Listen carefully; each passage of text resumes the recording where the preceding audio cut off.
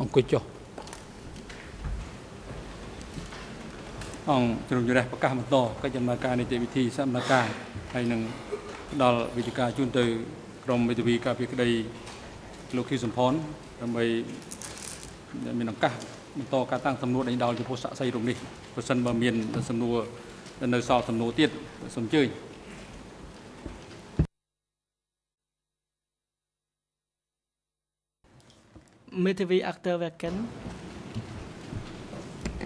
Merci Monsieur le Président. Bonjour Monsieur le témoin, je suis Arthur Verken, avocat international pour Monsieur Kyosampan, et je vais vous poser très rapidement quelques questions, je pense 2 tout au plus, donc je vais être très bref. Avant la pause, vous avez indiqué qu'à l'époque du Kampuchea démocratique, vous n'aviez pas de relation avec une personne appelée frère M. Ma question est la suivante. À l'époque du Kampuchea démocratique, entre 1975 et 1979, à cette époque-là, à un moment donné, avez-vous pensé que dans le cadre de votre travail, M. Kyosampan était votre supérieur hiérarchique?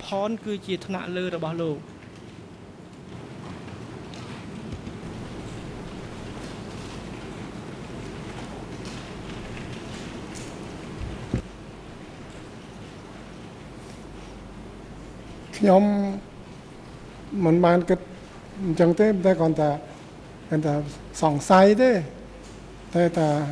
cái ta chẹt đai còn chỉ ta lơ ba lót hoặc cho mình hiện mình chẹt ta ba lót thế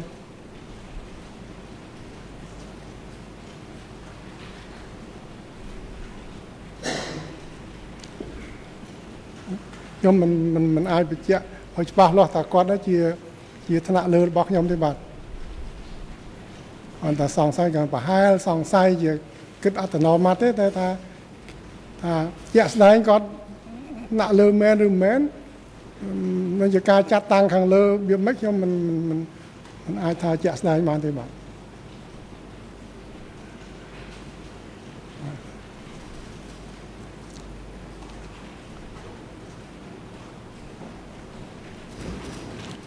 À l'époque du Kampuchea démocratique, saviez-vous quelle fonction étatique exerçait M. Kyosampan?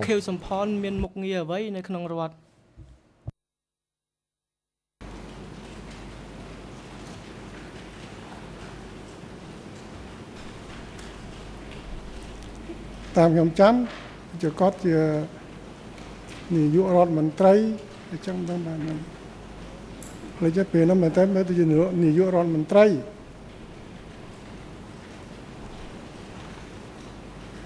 để tàu năm na pe ná nhưng mà lịch năm á nông dạ pe nông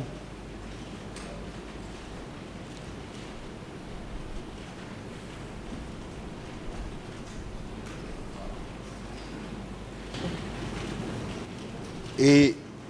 cette supposition que vous faisiez de son rôle, à l'époque, a-t-elle eu une influence sur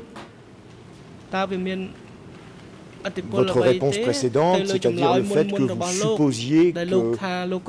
était au-dessus de vous? Je répète, peut-être je reformule si ça n'est pas clair, je vois que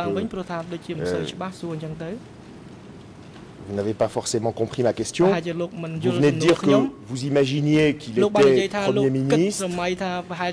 Est-ce que ce rôle supposé était un rôle qui vous avait amené à penser qu'il était au-dessus de vous dans la hiérarchie? Est-ce que c'est de cela? Est-ce que c'est cela qui vous a amené à deviner qu'il avait peut-être un rôle au-dessus de vous?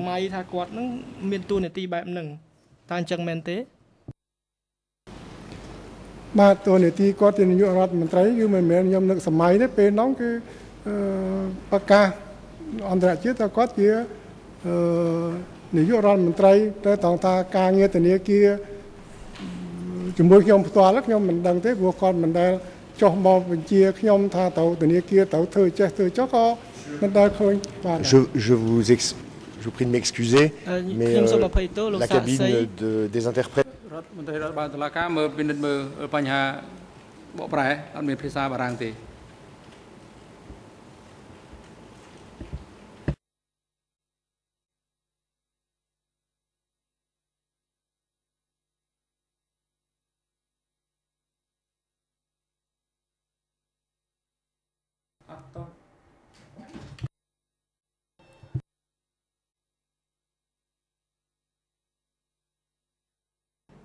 សូមគ្រប់លោកប្រធានយើងអាចបន្តបានបាទសូមចេញលោកសាក់សីឆ្លើយសូមឆ្លើយសំណួរបាញ់មិញហ្នឹងសំណួរតបទៅនឹងសំណួររបស់លោកមេធាវីចុងក្រោយនេះឡើងវិញព្រោះ Witness please respond to the last question posed by the defense counsel បញ្ហាខ្មែរម្ដងឥឡូវពេលថាខ្មែរអត់មានលឺទេឥឡូវចេញមកទៅអង់គ្លេសដែរខ្ញុំនេះ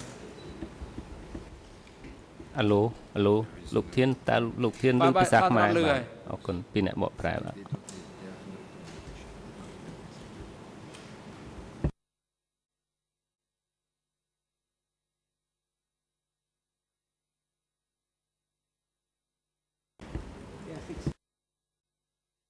សូមជើញលោកសាក់សីឆ្លើយតបនឹងសំណួរចុងក្រោយមិញនេះដែលសួរដោយ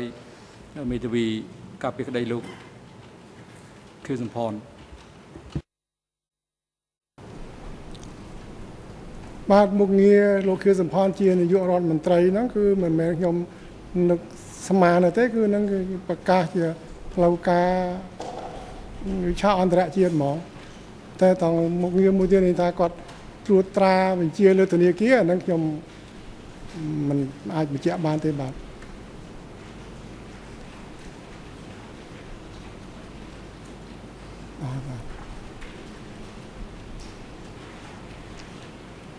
បាទខ្ញុំបាទមានប៉ុណ្ណឹងបាទ Est-ce que vous connaissez l'écriture ou la signature de monsieur Khieu Sampon ឬហត្ថលេខារបស់លោកខៀវសំផនទេ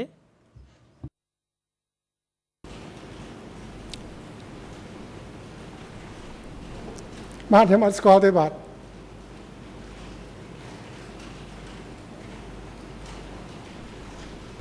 Je n'ai pas d'autres questions, monsieur le président. លោកប្រធានខ្ញុំអស់សំណួរហើយបាទអរគុណ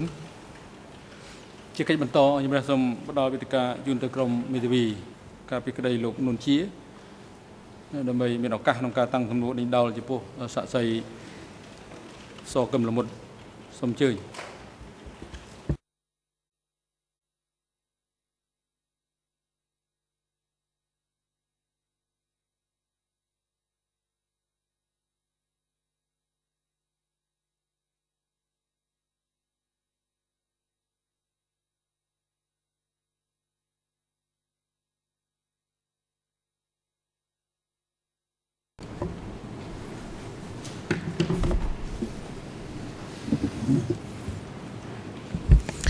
សូមគ្រប់អង្គសាវនការសូមគ្រប់លោកប្រធានសូមជម្រាបសួរលោកសាក់សីខ្ញុំឈ្មោះសុនអរុនជាមេធាវីការពារលោកនួនជា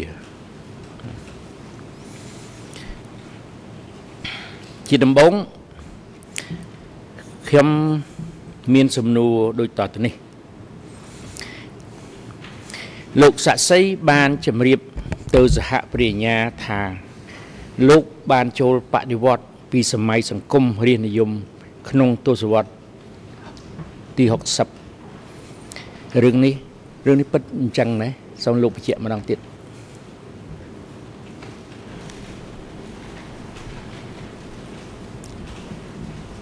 បាទទឹកចឹងបាទលោកចាំបានទេប្រហាក់ប្រហែលឆ្នាំណាទេ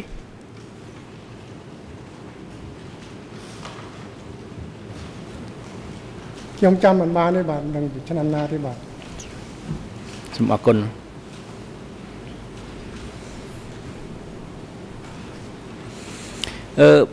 ពេលដែលលោកចូលរួមក្នុងគណៈសេដើម្បីបដិវត្តនោះ លោកនៅជានិស្សិតនៅឡើយឬលោកបានធ្វើការរួចហើយតាមខ្ញុំចាំគឺចូលធ្វើការរួចហើយបាទធ្វើការរួចហើយបាទ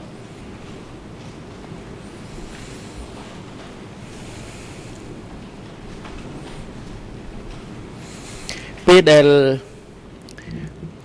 លោកសាក់សីបានចូលរណសេរដើម្បីធ្វើការជាមួយនឹងរណសេរពេលនោះគេហៅថាកណ្ដឹងមិនទាន់មានរណសេរអីនៅឡើយទេបើតាមខ្ញុំចាំគេហៅថា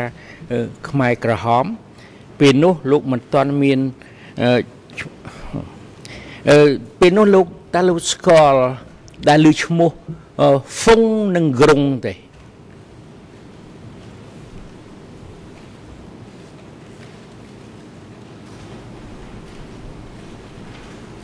បាទហ្វុងនិងក្រុងនោះធ្លាប់ឮលោកចាប់ឮពីពេលណាមក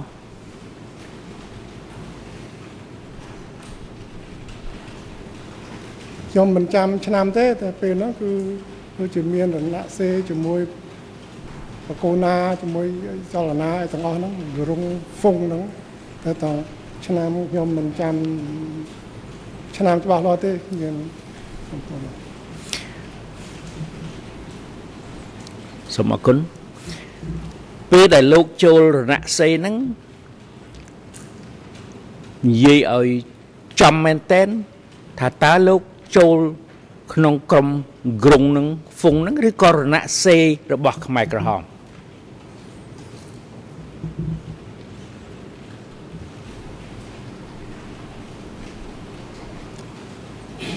ដំបូងហ្នឹងគឺថាគ្មានប្រើពាក្យថាខ្មែរក្រហមអីក៏គ្មានទេសម័យនោះគ្មានមិនតាន់ឮពាក្យថាខ្មែរក្រហមអីទេហើយដល់ក្រុងហ្វុងហ្នឹងខ្ញុំមិនបានចូលជាសកម្មអីនៅក្នុងចលនាហ្នឹងទេអត់បានរួមអីតែនៅចូលពីដែលដំបូងនោះគឺមិនមានឈ្មោះថាខ្មែរក្រហមអីអត់មានទេបាទ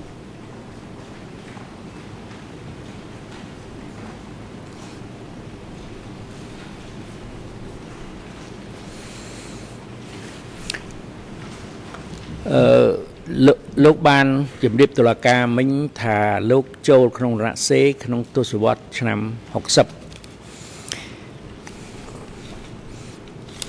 60លោកកាលពីលោកនៅនិស្សិតនៅក្មេងបន្តិចលោកដែលឮថាមានក្រុមច្រើនណាស់ក្រុមដើម្បីរំដោះជាតិឧទាហរណ៍ថាក្រុមសឿងងុកមិញក្រុមច័ន្ទរង្សីកៅតក់ជាដើមឡាក់លោកដែលឮពីអស់ហ្នឹងទេ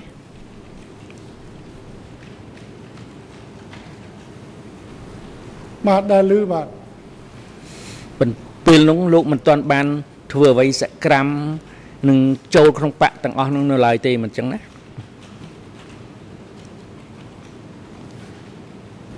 បាទគ្មានទេខ្ញុំសូមបញ្ជាក់បន្តិចយើងថាមិញថាប្រើពាក្យរណសេរពេលនោះមិនទាន់មានឮពាក្យរណសេរហ្នឹងទេខ្ញុំមិនមានទេរណសេរមកក្រោយទេបានមានរណសេរខ្ញុំសូមបញ្ជាក់ខ្ញុំនិយាយមិញដូចជាច្រឡំបន្តិច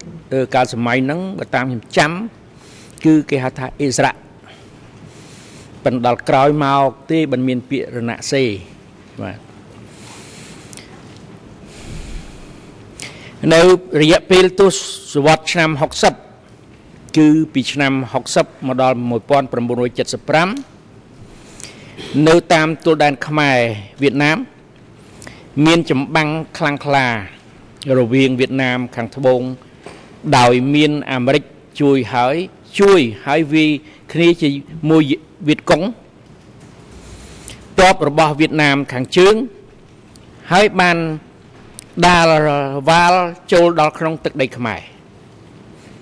ទាំងអស់នេះសុទ្ធតែជាកត្តាអង្គហេតុ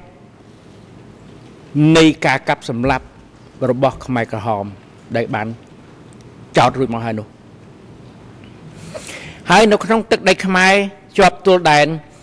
មានតបវៀតកុងបានមកជ្រកកោនរស់នៅក្របរំសេវថ្នាំពេទ្យនៅដីខ្មែរតើលោកសាក់សីដែលឮដែលដឹងតាមរយៈគេប្រាប់ឬក៏តាមកសែតអ្វីទេសាក់សីមកអត់ទាន់ឆ្លើយតបសូមជួយតំណាងថាបញ្ញា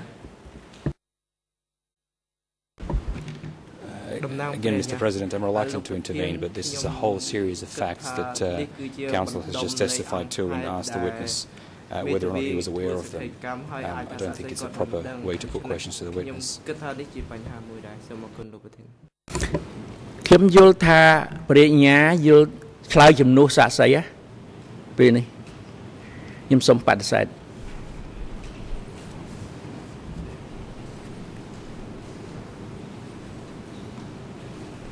ខ្ញុំអាចបន្តសំណួរតទៅទៀត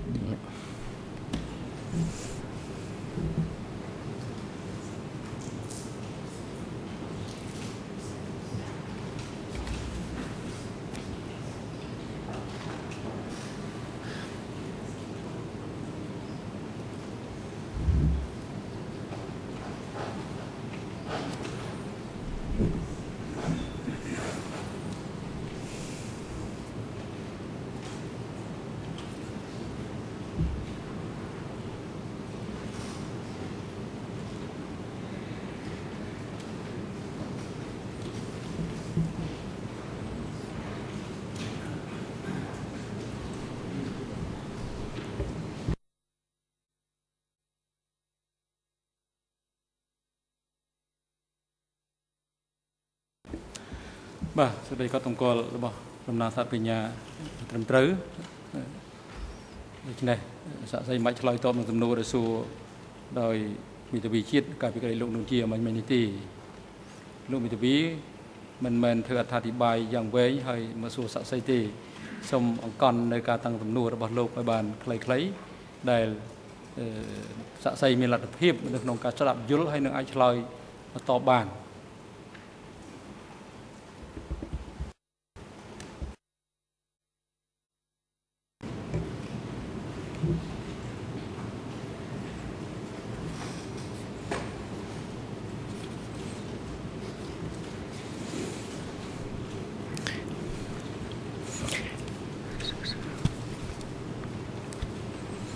ខ្ញុំសួរខ្ញុំចោលសំណួរនេះហើយខ្ញុំនឹងសួរសំណួរបន្តចាប់ពីឆ្នាំ1969និងដើមឆ្នាំ1970ពេលនោះលោកមានទីតាំងនៅណាលោកនៅធ្វើការនៅភ្នំពេញឬក៏លោកបានចូលទៅក្នុងរណសេរីទឹកដីរណសេរីរួចហើយ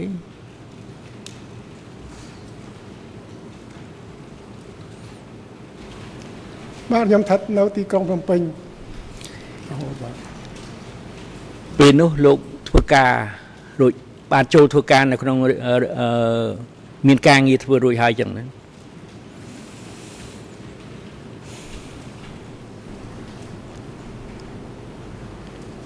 បាទមានហើយបាទ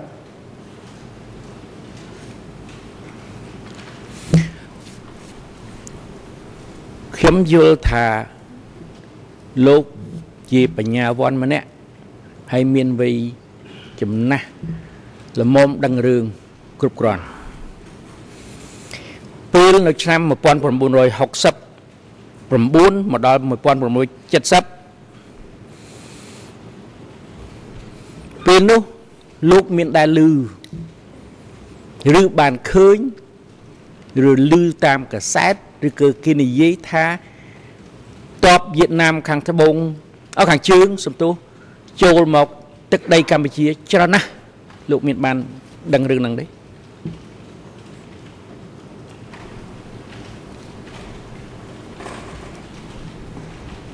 ្ញុំសូមបញ្ជាក់អញ្ចេះគឺថាព្រឹត្តិការណ៍នេះវាកើតមាន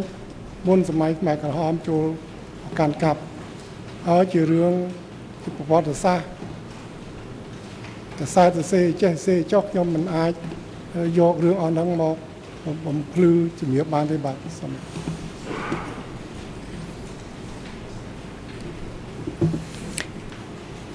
ខ្ញុំថានេះជាអង្គហេតុសម្រាប់អង្គសេចក្តីហើយជាផ្លូវមួយសម្រាប់ទៅដល់ការកាត់ក្តីដោយយុត្តិធម៌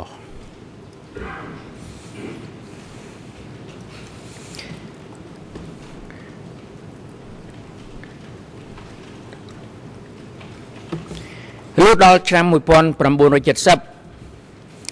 មានខ្មែរក្រហមទៅនឹងមានខ្មែរក្រហមនិងវៀតកុង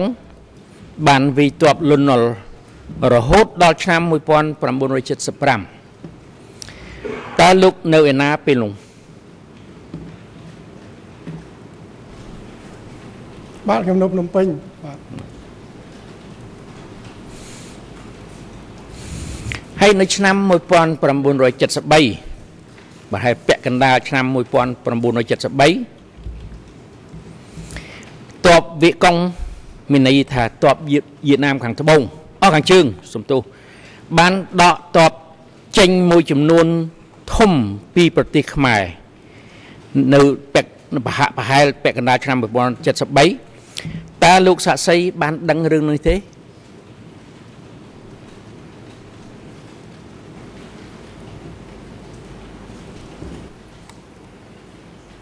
រឿងនេះខ្ញុំមិនចាំច្បាស់លាស់ទេបាទលោកឆ្លើយថាមិនចាំមានន័យថាលោកដឹងដែរប៉ុន្តែលោកមិនបានចាំអញ្ចឹងហើយឬក៏លោកមិនដឹងសោះ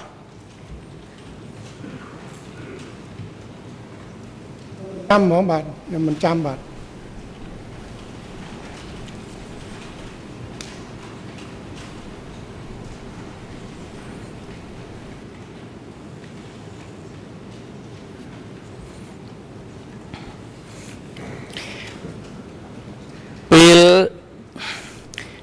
ពេលដែលនៅឆ្នាំ1954ពេលដែលបារាំងឈប់ធ្វើអាណានិគមប្រទេសកម្ពុជាពេលហ្នឹងមានវាយចុងក្រោយបំផុតជាមួយនៅខាងវៀតណាមគឺនៅបៀនមៀនហ្វូហើយរដ្ឋាភិបាលវៀតណាមបានមកចាប់យកកូនខ្មែរពីអាយុ13ទៅ17ឆ្នាំឲ្យទៅរៀនសិក្សាអប់រំអំពីទ្រឹស្ដីកុម្មុយនីសតាមបែបវៀតណាមនៅទីក្រុងហាណូយក្រុមនោះបានត្រឡប់មកស្រុកខ្មែរវិញនេះជាពេលដែលវៀតណាមឲ្យកូនខ្មែរត្រឡប់មកកាន់កាប់ប្រទេសកម្ពុជាបើតាមខ្ញុំដឹងថាក្រុមទាំងនេះសុទ្ធតែយកប្រពន្ធជនជាតិវៀតណាមផងតែដោយយថាហេតុយ៉ាងណាទេពេលនោះក្រុមខ្មែរកុម្មុយនីសវៀតណាមនោះមិនបានដឹកនាំប្រទេសទៅជាក្រុមកុម្មុយនីសប៉ុលពតនិយមចិនជាអ្នកកាន់កាប់អំណាចទៅវិញ Your Honours, we object. You've just instructed counsel to refrain from.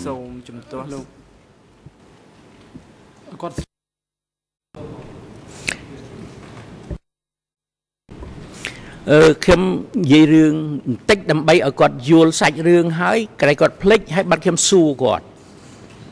ខ្ញុំសូមបន្តបាទសូមអរគុណ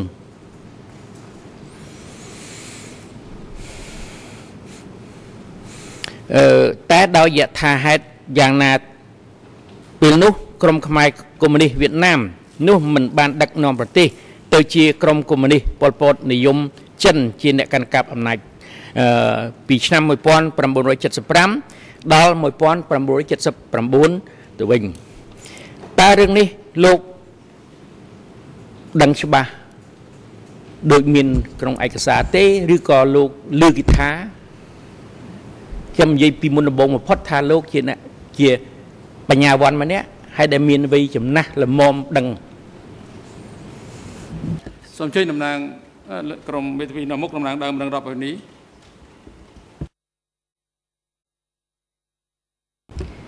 Oui, Monsieur le Président, je voudrais faire une objection à cette question, à la suite de cette question telle qu'elle vient d'être exposée. Il me semble que l'avocat de Monsieur Nunchea saisit l'opportunité de poser des questions pour exposer sa propre vision historique sans la fonder sur des documents précis. Et je pense que ce n'est pas le moment de faire ce genre de choses.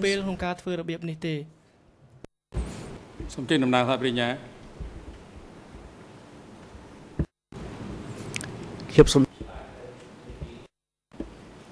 រាប់ថាបញ្ញាមានអីលើកឡើងទេពីព្រោះអត់មានឱកាសក្នុងការជំទាស់ទេប្រសិនបើជំទាស់បានតែម្ដងទេប្រសិនបើភាគីខាងនោះឆ្លើយតបហើយយើងមិនអនុញ្ញាតឲ្យភាគីនេះលើកបញ្ហាម្ដងទៀតលើបញ្ហាដដែលនោះឡើយ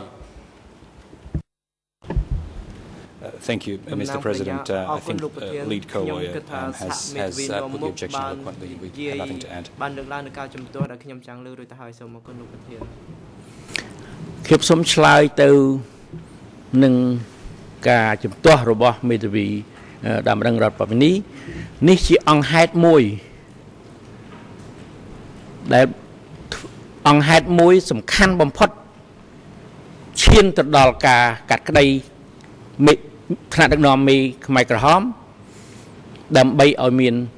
យុត្តិធម៌ក្នុងការកាត់ក្តីខ្ញុំទាញយកអង្គហេតុទាំងអស់នេះយកមកជម្រាបសួរទៅកូនក្តីដើម្បីតុលាការធ្វើការវិនិច្ឆ័យសេចក្តីជំទាស់មានប្រសិទ្ធភាពមេធាវីមិនអាចតាំងសំណួរដូចនេះបានទេយើងបានរំលឹកហើយពីតាំងសំណួរដំបូងថាមេធាវីក៏បីតាំងសំណួរឲ្យបានខ្លីៗសមស្របដើម្បីឲ្យសាក្សីមានលទ្ធភាពអាចស្ដាប់យល់ហើយនឹងឆ្លើយតបបានទី2អង្គហេតុដែលលោកបានលើកឡើងមកនេះមិនមាននៅក្នុងដីកាដំណោះស្រាយទេបានន័យថាជារឿងអង្គហេតុមិនពាក់ព័ន្ធសាក្សីមិនបាច់ឆ្លើយតបនឹងសំណួរដែលសួរឡើងដោយមេធាវីការពីក្តីលោកនួនជាដែលសួរលោកអំបញ្ញមិញនេះទេ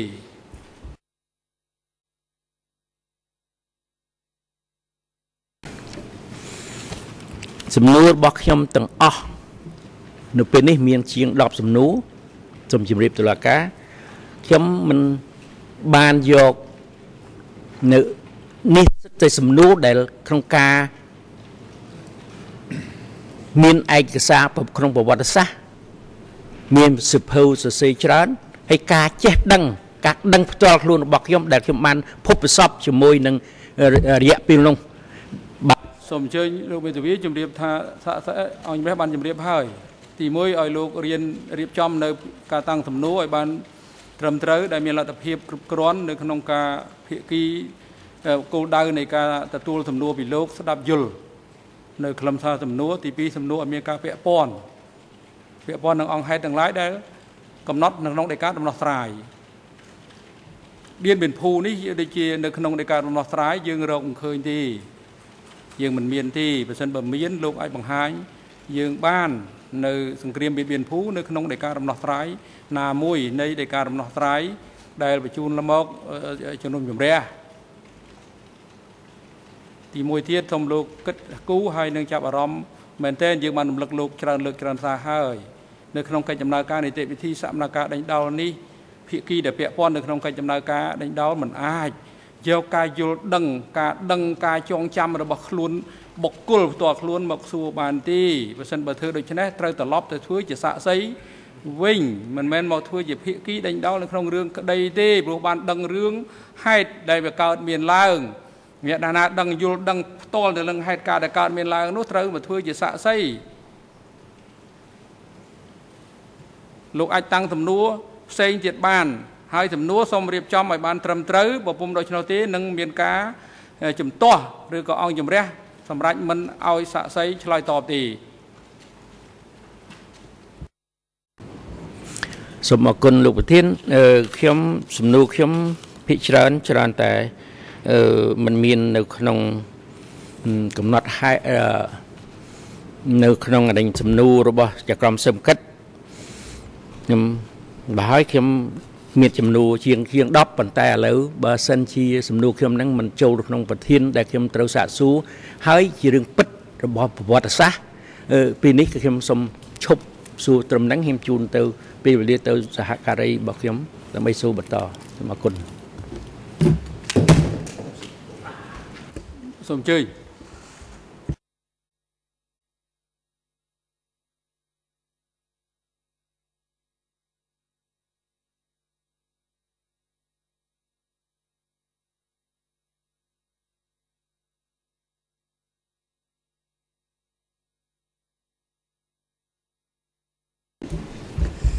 Thank you, Mr. President. Good morning, Mr. Sar Kimlomouth. Thank you for being here today. I will pose a number of questions relating to the testimony that you have given before the co-investigating judges. And my first question is the following. You have been presented with a large number of documents by the investigators of the co-investigating judge. And these documents are allegedly dating from the time of the DK regime. And my question to you is, did these documents help you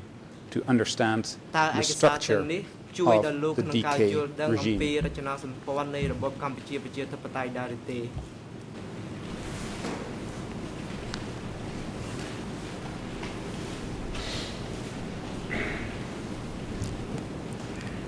Some chlai ta chui ban cầm rát na tê, mình ai đăng ban là ắt ở trầm trâu tê,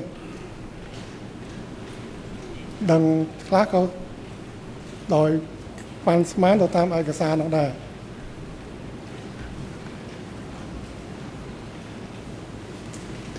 Could you tell us a little bit more about that? How did you make your assumptions based on the documents that were shown to you?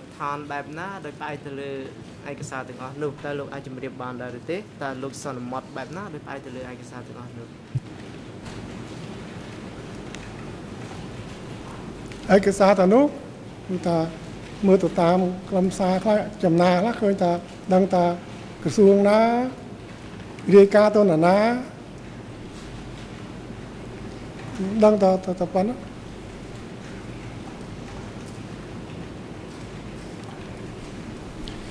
Thank you. I may come back to this topic later, but for now, that's all as to the sources of knowledge. Mr. Witness, during the DK regime, were you ever present at meetings where the export of rice was discussed?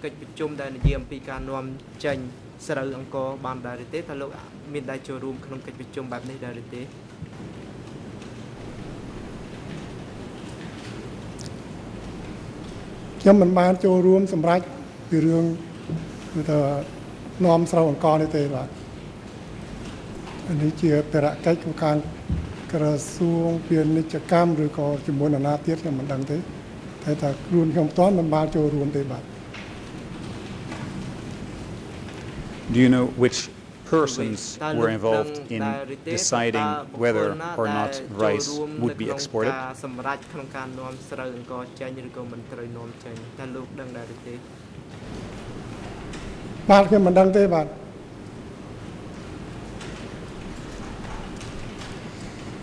We just spoke about rice.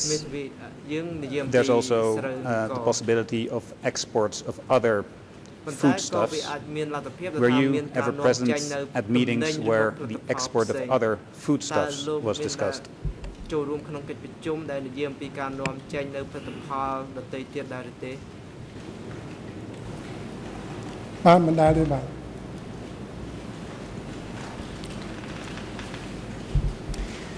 You have stated before, Mr. Witness, that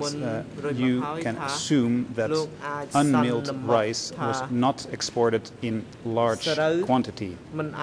Can you explain to us why you assume that?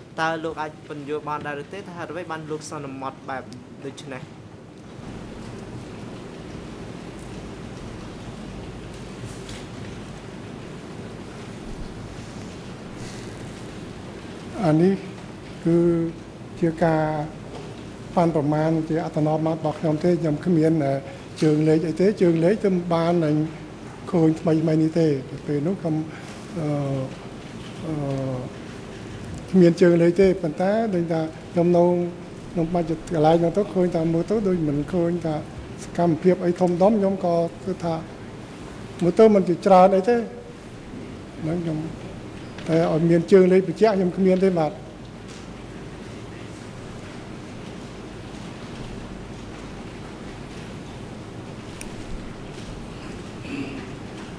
I would like to follow up on this a little bit. You agree with me that you did assume this and you say it's a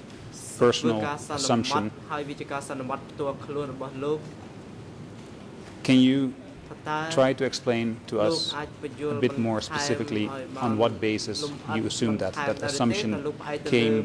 from a personal conviction? What was that personal conviction based on? ការសន្មត់ផ្ទាល់ខ្លួនការសន្និដ្ឋានផ្ទាល់ខ្លួនរបស់លោកនោះផ្អែកទៅលើមូលដ្ឋានអ្វីដែរសាកសីមកឆ្លើយតបសូមអញ្ជើញមេធាវីតំណាងដើមនឹងរដ្ឋបាលវិនី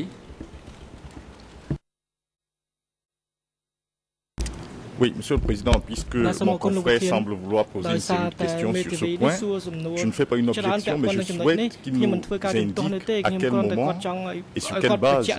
fonde son affirmation selon laquelle le témoin aurait affirmé ici que le paddy n'avait pas été exporté en grande quantité, parce qu'il parle de cette hypothèse pour lui poser sa série de questions.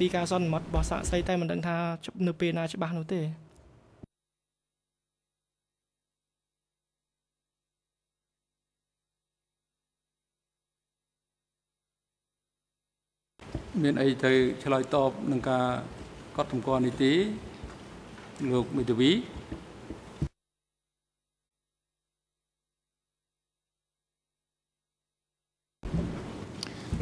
Mr. President, yes, I can provide counsel with this statement, but I do not see if it's way we want to go forward if every time I quote the witness and quoting documents that are available to all the parties and that are accessible to all parties in preparation for such a witness testimony. If we time and again need to provide the specific references, you are very keen to make this into an expeditious trial. I'm trying to move things forward. I will provide you with the reference if that's what you order me to do, but I think for the sake of moving forward, it would make the questioning so much more efficient if we can just proceed.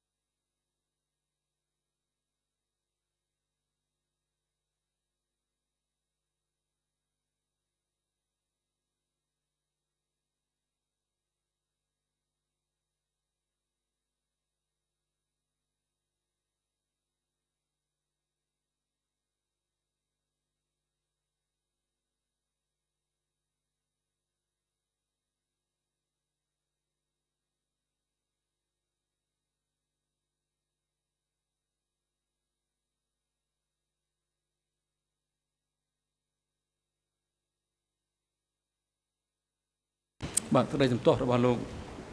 មេធាវីទទួលសិទ្ធិនៃមេធាវីនៅមុខតំណាងដើមរដ្ឋាភិបាលលើការតាំងទំនួលចុងក្រោយរបស់មេធាវីជាតិមេធាវីអន្តរជាតិការពីក្តីលោកនួនជាត្រឹមត្រូវដូច្នេះសូមមេធាវីអន្តរជាតិការពីក្តីលោកនួនជាតាំងសំណួរដែលមានការពាក់ព័ន្ធទៅនឹងឯកសារដែល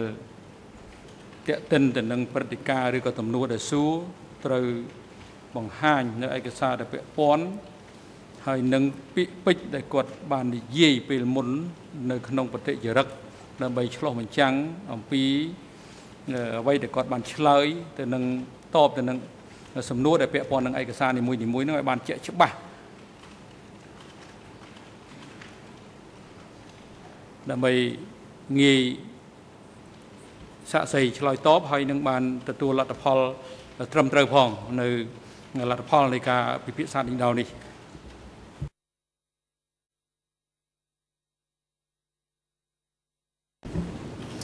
Thank you, Mr. President. The reference can be found in document D279/7. It is the answer to question 63. It is on English ERN page 00425-229. My case manager can put it up on the screen, and a hard copy can be provided to the witness if that is what is needed, and we can then proceed from there. I believe that the witness has possibly even several copies of the statement, so if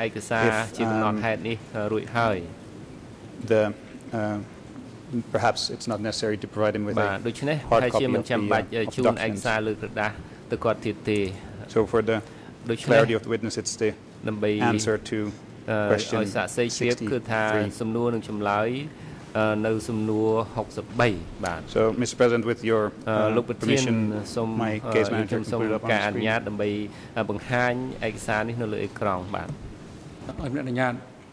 ឲ្យបុគ្គលិកជំនួយការបង្ហាញឯកសារនៅលើអេក្រង់កុំព្យូទ័រហើយនឹងផ្នែកខាងអក្សរទស្សន៍បង្ហាញឯកសារនៅលើអេក្រង់ទូរទស្សន៍មន្ត្រីរបស់តុលាការទៅចង្អុលបង្ហាញចំណុចលើឯកសារបាញ់មិញនេះដែលដល់សាក្សីដើម្បីបានឆាប់រហ័សក្នុងការពិនិត្យនិងឆ្លើយតប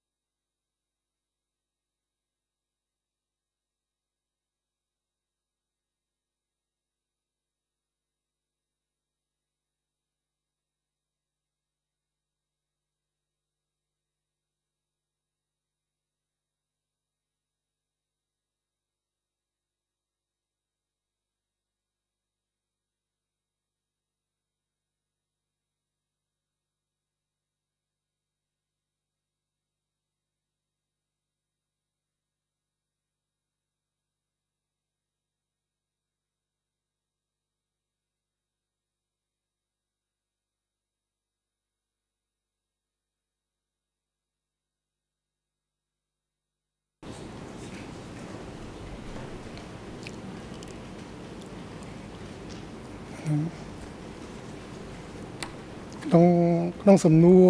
63នេះថាតើលោកអាចប្រាប់យើងពីចំនួនស្រូវដែលនាំចេញកាលពីពេលនោះថាមានចំនួនបានប្រមាណដែរឬទេខ្ញុំឆ្លើយថាខ្ញុំមិនអាចស្មានបានទេពីព្រោះគ្មានធ្វើជាស្ថិអ្វីនោះទេម្យ៉ាងទៀត30ឆ្នាំទៅហើយយើង មិនបានកត់ត្រាដូច្នេះខ្ញុំមិនចងចាំនៅក្នុងក្បាលគួរក្បាលទេប៉ុន្តែបើតាមខ្ញុំប៉ាន់ស្មានគឺមិនជាច្រើនប្រមាណនោះទេខ្ញុំឆ្លើយចឹងបាទហើយឯកសារស្ថិតិនេះគឺខ្ញុំទៅនឹងបានឃើញពីម្សិលមិញនៃក្រសួងពាណិជ្ជកម្មគេស្ថិតិរបស់គេតែពេលនោះខ្ញុំមិនដែលឃើញទេហើយในការខ្ញុំប៉ាន់ស្មានជាអត្តនោម័តរបស់ខ្ញុំគិតទៅតាមមុនទៅជាមិនច្រើនប្រហែលទេហើយតើឲ្យខ្ញុំបញ្ជាក់មិនទៀតនោះគឺខ្ញុំមិនអាចលម្អិតមិនទេតែខ្ញុំអត្តនោម័តខ្ញុំថាមើលដូចជាច្រើនប្រហែលទេតែថាជើងលេខខ្ញុំគ្មានទេបើសិនជាបានជើងលេខនេះខ្ញុំមើលមុនហ្នឹងគឺអាចខ្ញុំប៉ាន់ប្រមាណឲ្យវាច្បាស់លាស់ជាងហ្នឹងបាទព្រោះតែឲ្យខ្ញុំលម្អិតទៀតខ្ញុំមិនអាចលម្អិតបានទៀតទេបាទ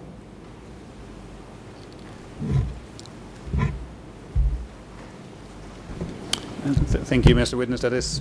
similar to the answer you gave earlier, and I understand that you did not have access to statistics, and I understand that you only saw this other document only yesterday. However, I am interested in hearing where your presumption came from. You are working in this organization, you are dealing with imports and exports, possibly in a limited fashion, but you were exposed to these issues. So can you explain where your presumption came from that unmilled rice was not exported in large quantity?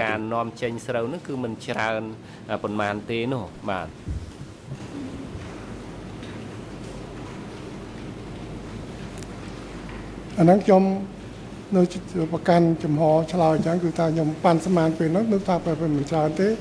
ហើយថាឲ្យខ្ញុំបញ្ជាក់ពីមូលហេតុលម្អិតយ៉ាងម៉េចថាទៀតខ្ញុំមិនមានមូលហេតុអីនឹងជំរាបជូនថែមទៀតទេបាទអាចថាខ្ញុំនិយាយខុសទៅក៏តែក្នុងពេលអត់ដល់ពេលខ្ញុំគិតទៅដូចជាមិនច្រើនខ្ញុំគិតអញ្ចឹងពេលហ្នឹងវាជាការគិតរបស់ខ្ញុំតែដល់ជើងលេខដែលជាក់ស្ដែងនេះខ្ញុំមិនបានច្បាស់តែមើលទៅថាការគិតរបស់ខ្ញុំនោះវាថាមិនច្រើនតែជើងលេខនេះច្រើនឬមិនច្រើនខ្ញុំក៏មិនបានមើលច្បាស់ដែរពីម្សិលមិញនោះស្ដេចនឹងអង្គតុលាការវិនិច្ឆ័យចុះបាទ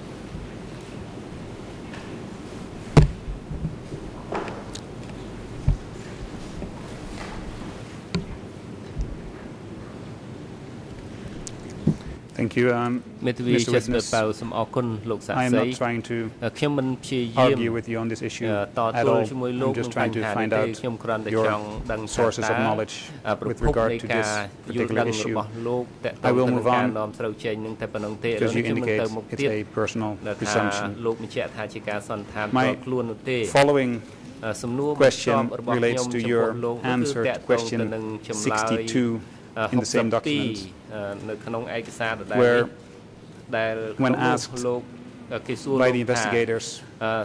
how were foods exported, your answer is, so far as I remember,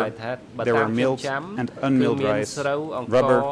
cotton from kapok, agricultural products included beans, soybeans, etc. There were not plenty of them, though I do not know the details. I will give you a minute to locate the answer to question 62.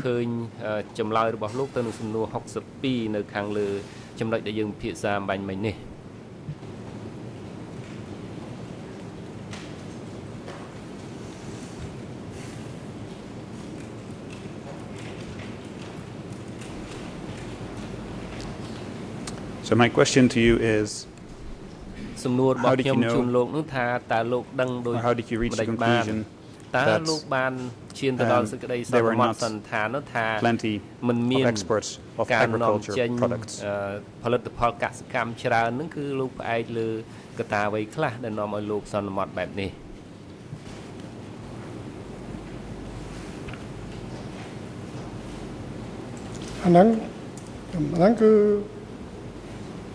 ហេតុផលដូចខ្ញុំចម្លើយលើកមុនអញ្ចឹងគឺថាខ្ញុំគិតមើលទៅដូចជាមិនច្រើនទេខ្ញុំសន្តានពេលនោះហើយក៏មិនដែលបានឃើញស្ថិតិអីក៏ដែរទេហើយតែថាឲ្យខ្ញុំលំអិតថាហេតុអីបានតែខ្ញុំសន្តានអញ្ចឹងគឺថាពេលនោះក៏គិតទៅថាទូទៅគឺថាដោយសេដ្ឋកិច្ចឬកសិកម្មអីដូចមិនលឺគេថាយ៉ាងម៉េចច្បាស់ទេតែថាខ្ញុំដូចសន្តានថាដូចជាមិនច្រើនហើយឲ្យសួរខ្ញុំថាមូលហេតុអីលំអិតខ្ញុំមិនអាចថាលំអិតអីទេបាទតែនឹងជាអត្តនោម័តខ្ញុំថាអញ្ចឹងតោះថាវាខុសវាត្រូវអាហ្នឹងយកទៅប្រៀបធៀបទៅនឹងអានៃស្ថិតិដែលពាណិជ្ជកម្មគេធ្វើមកនេះតើវាអញ្ចឹងនេះច្រើនឬតិចដូចខ្ញុំប៉ាន់ស្មានការប៉ាន់ស្មានរបស់ខ្ញុំទេពីព្រោះថាធ្វើការដោយថាខ្ញុំអាចយល់ដឹងពីរឿង មេធាវីលោកសាក់សី I think your answer is clear. I will move on to the next topic, which is related to this issue. And I would like to show a document to you with number D279/7.4. Another document reference number would be for the same document would be E3/829. English reference number or ERN number is 00002714. My reference number ERN number is 00002711. And with your President's permission, I would like to show this document on the screen. And it's the document called Report on the Negotiation between Democratic Kampuchea's Commercial Delegation and the People's Republic of China's International Trade Delegation. And it's dated December 3, 1978. We spoke about this document yesterday in court as well. Do you have a hard copy of this particular document in front of you, or shall we provide you with one? លោកត្រូវការឲ្យខ្ញុំជូនទៅលោកមួយច្បាប់នៅពេលនេះខ្ញុំអនុញ្ញាតមន្ត្រីបុគ្គលិកជំនួយការឲ្យបង្ហាញឯកសារនៅលើអេក្រង់កុំព្យូទ័រហើយនឹងផ្នែកខាងសោតទស្សន៍បង្ហាញឯកសារនេះនៅលើអេក្រង់កុំព្យូទ័រទូរទស្សន៍ហើយមន្ត្រីរបស់តុលាការពិនិត្យឯកសារហើយនឹងយកបង្ហាញឲ្យចំទំព័រលេខ EON នៃឯកសារនេះដល់សាក់សីព្រោះឯកសារនេះបានបង្ហាញរួចហើយកាលពីម្សិលមិញ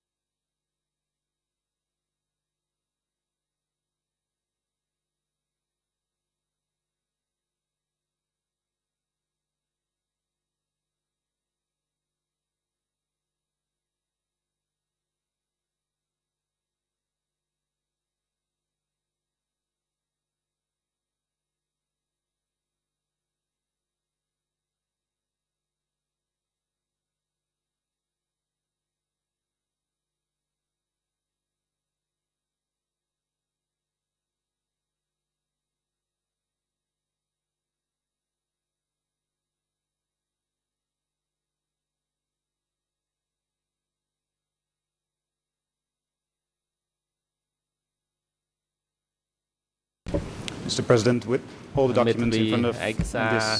witness, maybe it's more convenient if we provide him with our copy so that it can be more easily studied.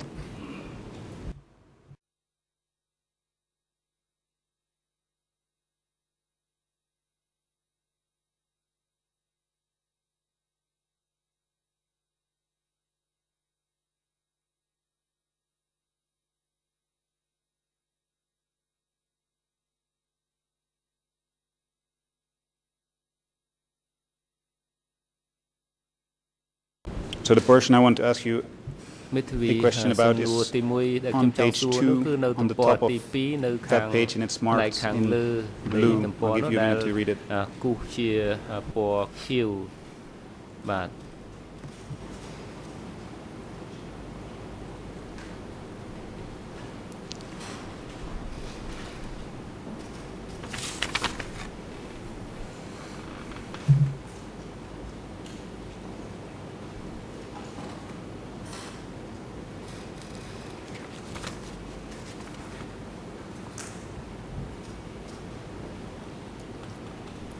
បាទខ្ញុំបានអានហើយបាទ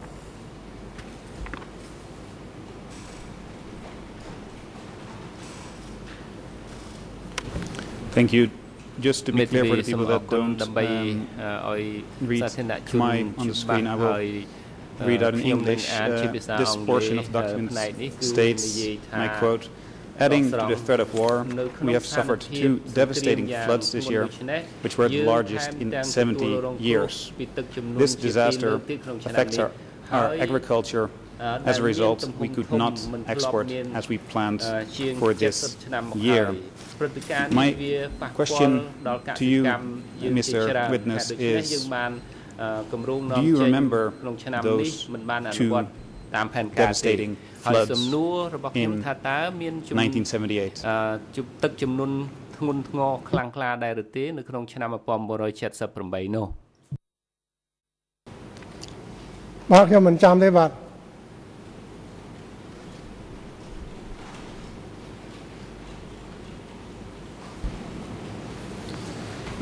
Okay. មេធាវីបាទ Then I will ដូច្នេះខ្ញុំនឹង move to a បដូរទៅ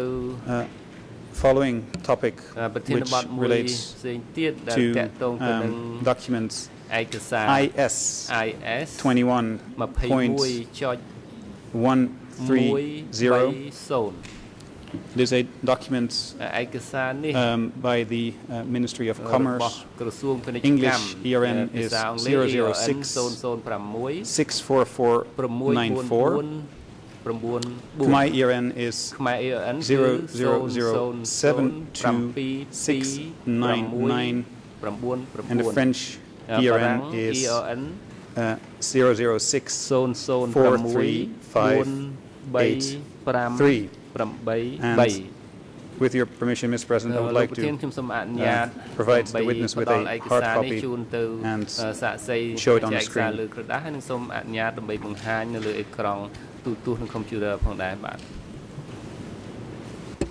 ជាបឋមសាកសីទទួលឯកសារនេះពីមេធាវីការពីក្តីយកជូនសាកសីពិនិត្យជាមុនសិន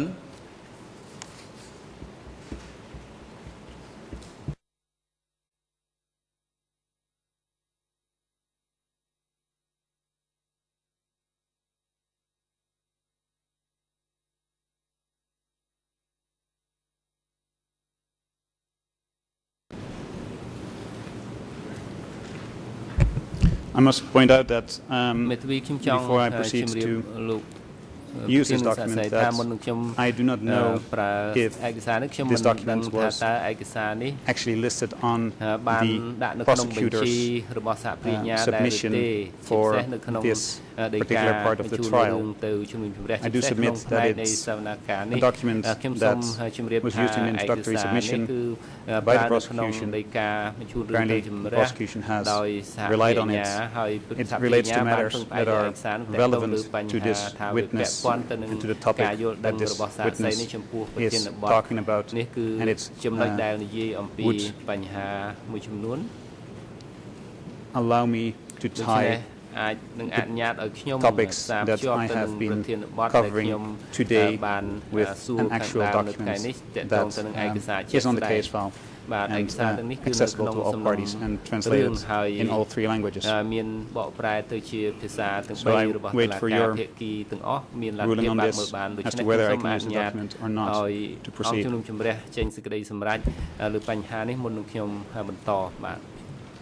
If I can assist,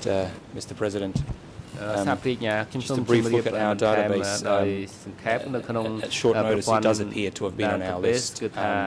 And if need be, I can confirm in a minute the exact ERN, but it certainly does appear to have been on our list. ប៉ុន្តែគឺស្ថិតនៅក្នុងប្រព័ន្ធ database របស់តុលាការមានឯកសារនេះបាទ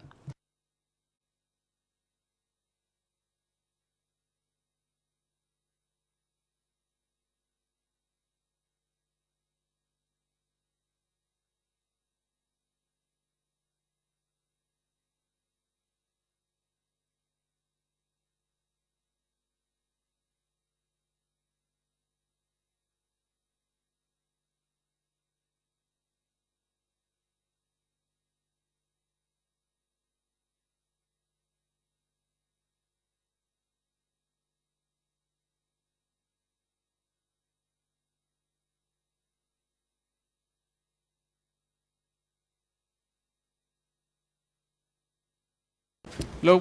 សកឹមលមុតលោកធ្លាប់បានឃើញឯកសារនេះពីមុនមកដែរទេ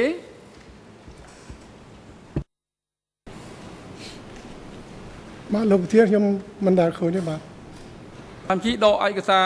នេះចេញពីសាក្សីហើយនឹងឲ្យដកបុគ្គលិកជំនួយការដកឯកសារនេះចេញពីអេក្រង់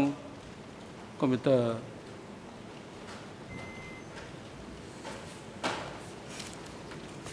អង្គជំនះសូមរំលឹកលោកមេធាវីការពីក្តីថាលោកមេធាវីក៏បីត្រូវបានបង្ហាញជាមុននៅឯកសារដែលលោកមានបំណងដាក់ដេញដោលចំពោះសាក្សីណាមួយគឺត្រូវបង្ហាញជាមុននៅឯកសារនោះនៅក្នុងបញ្ជីឯកសារដែលបានស្នើសុំដាក់ដេញដោលនៅចំពោះមុខអង្គជំនុំជម្រះมันក៏បីលើកមកដាក់រួចហើយទៅបង្ហាញថាมันខ្លួនมันច្បាស់លាស់ដូច្នេះទីសូមលោកបន្តទៅសំណួរដទៃទៀត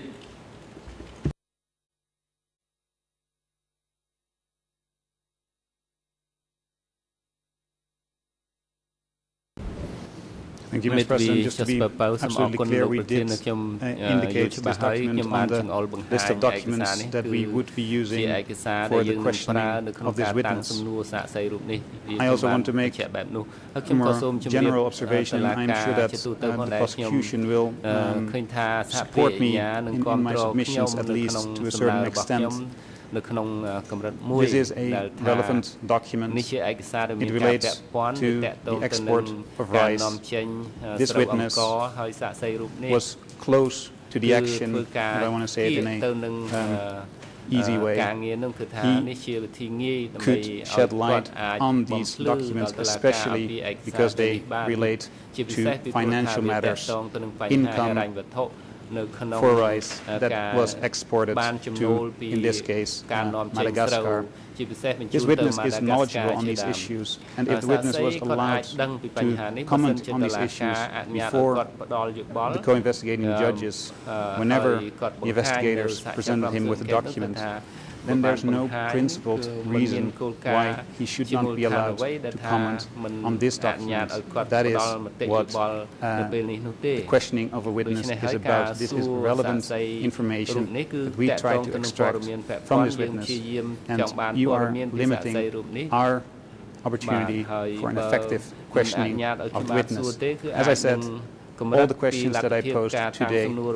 were tied together in this document and could be further clarified by posing questions about this particular document. So, yet again, we cannot question this witness effectively, and I see no other choice than to stop here. ឲ្យមានសិទ្ធិភាពដោយជាក់ស្ដែងបានទេបើមិនដូច្នេះខ្ញុំសូមអនុញ្ញាតបញ្ឈប់ត្រឹមនេះបាទសូមជើញលោកមិនខលកានវ៉ា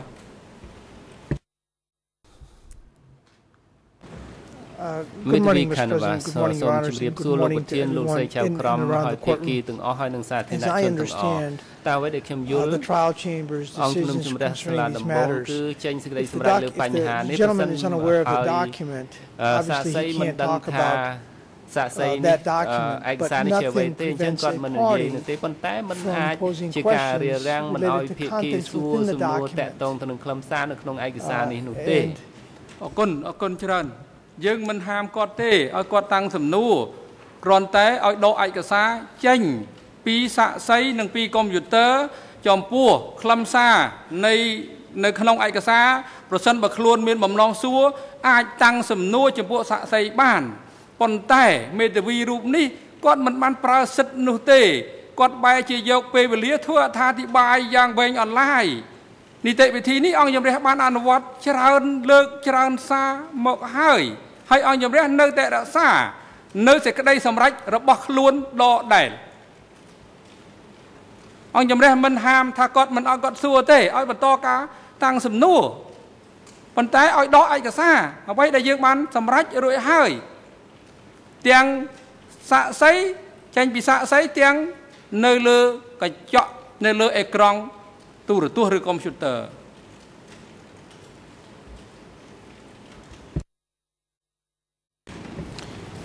Mr. President, just to be absolutely clear on this issue, there is a serious limitation of the right to question a witness if documents cannot be used. There is merit to using documents, and that is exactly the reason why you, 30 minutes ago,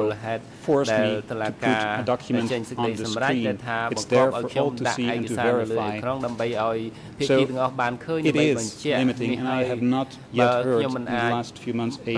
principled explanation as to why we cannot use documents that have not been seen by a witness before coming into this courtroom. បញ្ហាថាមិនឲ្យតាំងឯកសារនៅលើអេក្រង់បង្ហាញសាកសីហើយឲ្យយើងខ្ញុំសួរយកទៅខ្លឹមសារនឹងឲ្យពិស្ដារខ្ញុំមិនទាន់បាននៅឡើយបាទលោកទៅមើលឯកសារលើកមុនអង្គជំរះបានសម្រេចតាំងពីលើកមុន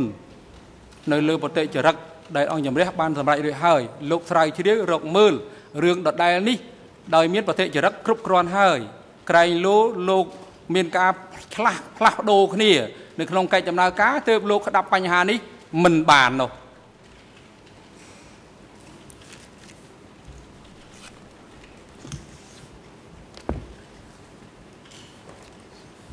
លោកអស់សំណួរឲ្យមែនទេបាទឥឡូវនេះដោយសារពេលវេលាសមល្មមនឹងសូមជើញលោកមេធាវីអន្តរជាតិការពារក្តីលោកនួនជាចង់និយាយអីទៅ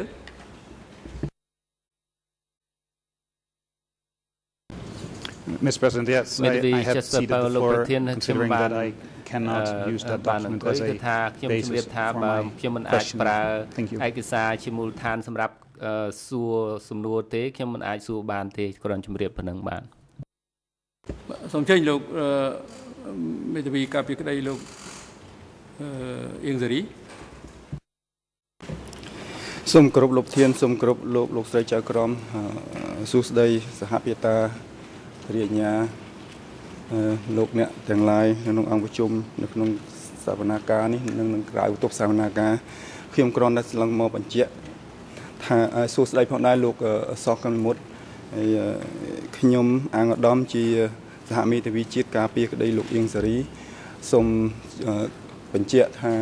ដើម្បីជួយសង្គ្រោះនិងសន្សំពេលវេលារបស់តុលាការសូមបញ្ជាក់ពីជំហររបស់ក្រុមមេធាវីយើងថាយើងខ្ញុំគ្មានសំណួរចំពោះលោកទេហើយយ៉ាងណាក្តីតាំងនាមលោកអៀងសេរីហើយខ្ញុំនិងសហភាតារបស់ខ្ញុំគឺលោក Michael Canavas សូមថ្លែងអំណរគុណចំពោះលោកដែលបានមកឆ្លើយដល់សកម្មកម្មដល់តុលាការក្នុងការស្វែងរកការពិតនិងយុត្តិធម៌សូមអរគុណលោកប្រធានបាទអរគុណក្រុមមេធាវីការពារក្តីលោកអៀងសេរីដែលបានបង្ហាញជំហរច្បាស់លាស់ក្នុងការមិនតាំងសំណួរចំពោះសាកសីហើយផ្ដល់ព័ត៌មានដល់យើងទាន់ពេលវេលានាំឲ្យអង្គជំរះងាយស្រួលក្នុងការសម្រេចនិងជំរុញកិច្ចដំណើរការសម្រាប់ការពិភាក្សានេះដល់បានឆាប់រហ័ស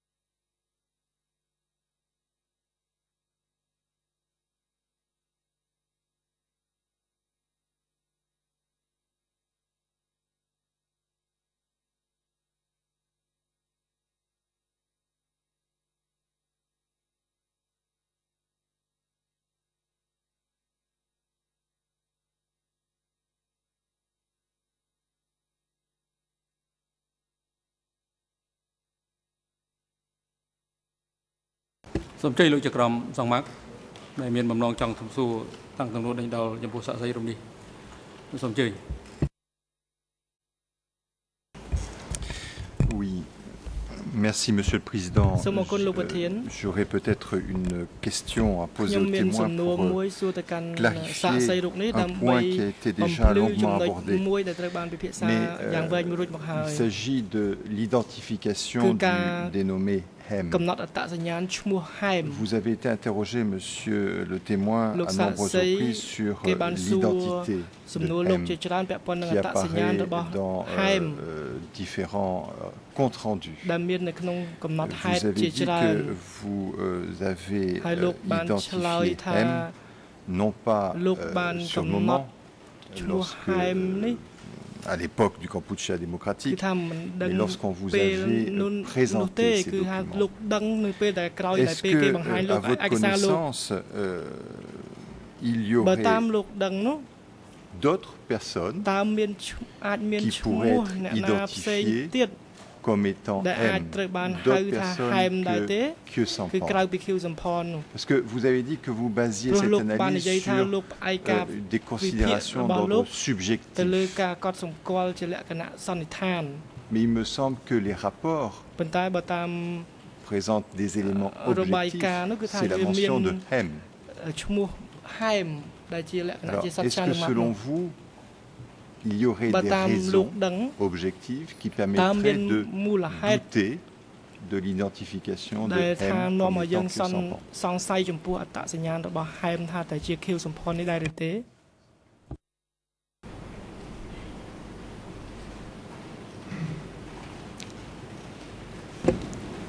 Monsieur le Président, je vous prie d'excuser mon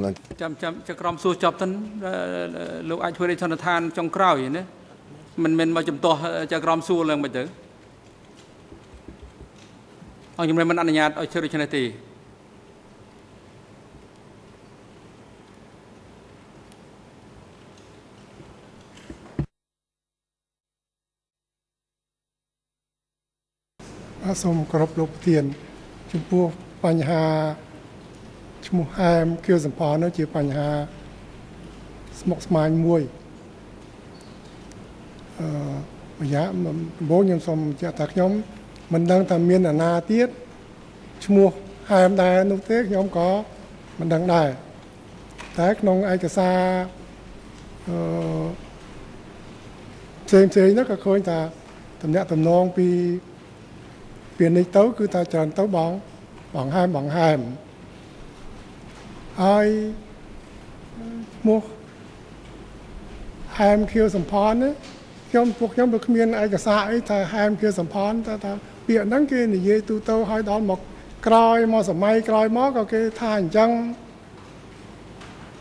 ដោយថាវាជារឿងមួយដោយថាមានណាប្រកែកទៅហើយថាទៅខ្ញុំផោះតាំងស្អីនេះថាខៀវសំផននឹងហែមអាហ្នឹងក៏ខ្ញុំរៀបត្រង់ខ្ញុំពិបាកនឹង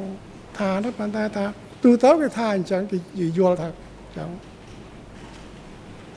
ហើយតើមានអាណាម្នាក់ទៀតឈ្មោះហែមក្រៅពីលោកខៀវសំផនហ្នឹងខ្ញុំក៏មិនដឹងដែរទេបាទខ្ញុំសូមមិនចម្លើយមិនគ្រប់គ្រាន់សូមអធិស្ឋានបាទ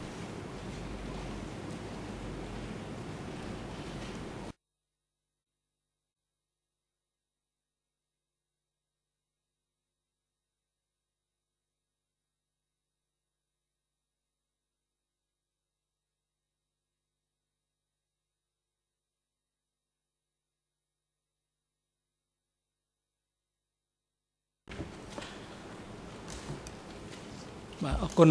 លោកសាក់សីសារជាថ្មីម្ដងទៀតគឺ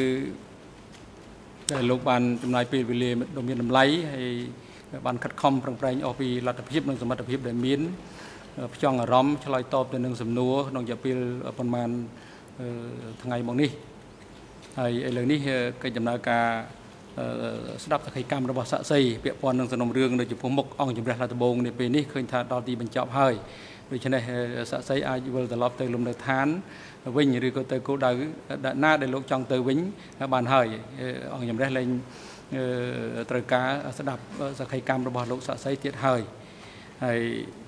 សូមលោកធ្វើដំណើរប្រកបដោយសុវត្ថិភាពមន្ត្រីរដ្ឋបាលតុលាការសម្របសម្រួលជាមួយនឹងអង្គភាពគាំពារសាក់សីនិងអ្នកជំនាញក្នុងការបញ្ជូនសាក់សីសគឹមលមុតវិលត្រឡប់ទៅកាន់លំនៅឋានរបស់គាត់វិញហើយអង្គជំនះសូមជម្រាបផងដែរថាកិច្ចដំណើរការសកម្មភាពនៅរុស្ស៊ីនេះអង្គជំនះនឹងបន្តស្ដាប់នៅសក្ខីកម្មសាក់សីមួយរូបទៀតគឺសាក់សីដែលមានរហស្សនាម TC W 604ដែលនឹងតាំងសំណួរចាប់ផ្ដើមដោយតំណាងសហប្រញ្ញាបន្ទាប់ពីសំណួរបឋមសួរដោយប្រធានអង្គជំរះនៅឥឡូវនេះដល់ពេលសំលមមនឹងសម្រាប់ភាសាថ្ងៃត្រង់ហើយអង្គជំរះប្រកាសសម្រាប់ដើម្បីភាសាថ្ងៃត្រង់ចាប់ពីពេលនេះទៅរហូតដល់ម៉ោង 1:30 នាទីរសៀលនេះសូមអញ្ជើញចូលវិញដើម្បីបន្តកិច្ចដំណើរការសកម្មភាពហើយសូមឲ្យ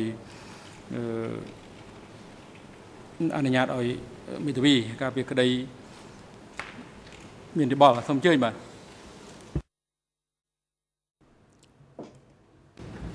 មេធាវីជាស្ពើសូមអរគុណលោកជាលោកនួនជាសូមអនុញ្ញាតទៅតាមដានសវនាការនេះពីបន្ទប់នៅខាងក្រោមហើយខ្ញុំបាទនឹងដាក់ជូនលិខិតបោះបង់សិទ្ធិជូនតុលាការបន្ទាប់ពីនេះសូមអរគុណបាទ